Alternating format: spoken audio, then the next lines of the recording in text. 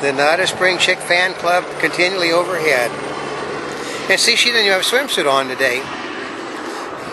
Hi, this is Not a Spring Chick, and the tip of the day is, if you're going out to the beach and the sun's out and it could be a little windy, make sure you put that umbrella deep in the sand. Otherwise, it flies away. I know.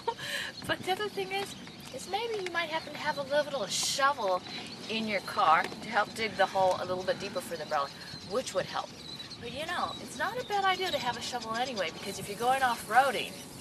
Never go in an SUV without a shovel. That's right. So for Not a Spring Chick, our tip of the day.